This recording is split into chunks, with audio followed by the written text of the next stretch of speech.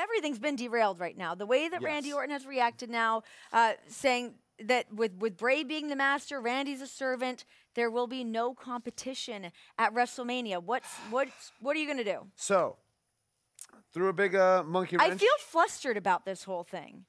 Big monkey wrench, yes. the plans. Okay, so I talked to Shane. Obviously, we have to have a main event match for WrestleMania. Yeah. So what we're going to do next week on SmackDown Live, we are going to have a battle royal for the #1 contendership for the WWE Championship, and the winner of that match will face Bray Wyatt at WrestleMania. Well, then what happened? What happens with Randy Orton? If he doesn't want the match, I can't force somebody. Do you know whose fault this is? This is your fault. What?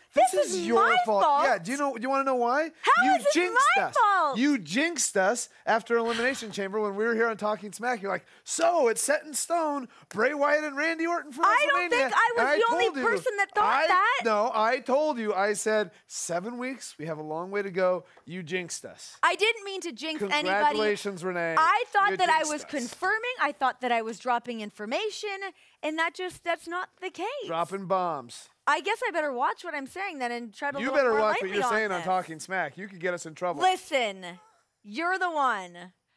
So yeah, I mean, however this is going to unfold, but now we're going to have a battle royal next week. Battle royal next week for the #1 contendership. I'm actually, it's bad news as far as like, man, Randy Orton won the Royal Rumble. Yeah. This is a match we were really looking forward to. But hey, exciting news for SmackDown Live next week. It'll be Absolutely. But I just would also kind of like to rewind a little bit to just a couple weeks ago when we had Randy Orton on here after he won the Royal Rumble, and you're like, man, Randy Orton's a badass right now. Yeah. And now he just kneeled down to Bray Wyatt in the ring. Yeah. No match at WrestleMania. Yeah.